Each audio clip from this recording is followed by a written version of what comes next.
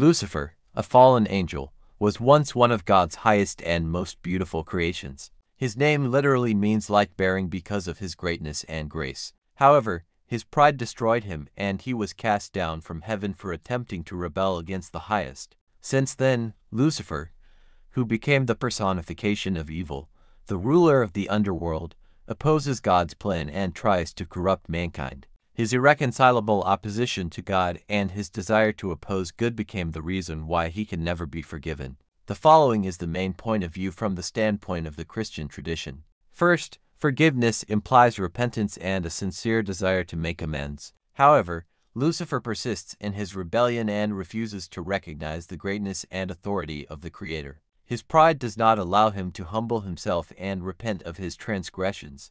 Secondly, God, being the embodiment of absolute goodness, justice, and holiness, cannot forgive the one who embodies absolute evil. Lucifer deliberately and systematically goes against God's commandments, enticing people to sin and trying to lead them away from the true path. Third, forgiving Lucifer would imply recognizing the legitimacy of his rebellion against God and his attempt to usurp his authority. This would contradict the very essence of the highest as the supreme moral authority and universal arbiter.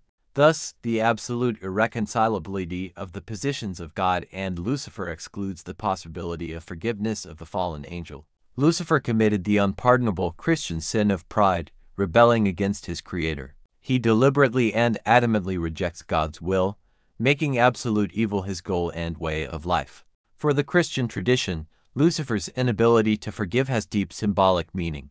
It demonstrates that even for God's infinite mercy there are limits. Sins can be forgiven, but only if a person repents and seeks to reform himself. Irreconcilable rebellion against the highest moral truth leads to final and irrevocable condemnation.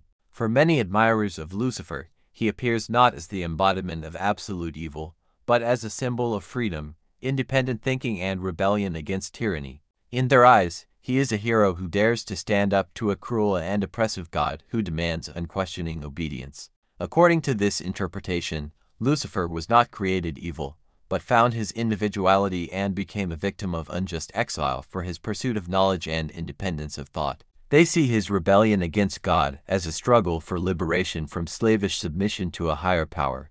Lucifer worshippers accuse Christianity of demonizing free reason and individuality. They argue that God actually deserves condemnation for his jealousy, anger, and intolerance of dissent, whereas Lucifer represents the values of equality, self-knowledge, and liberation from spiritual oppression.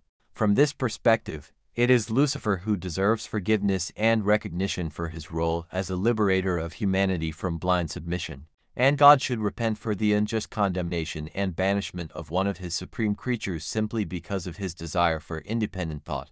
For Lucifer's admirers, the idea of his forgiveness by a higher power seems absurd, because, in their opinion, he has not committed any transgressions for which he should ask for forgiveness.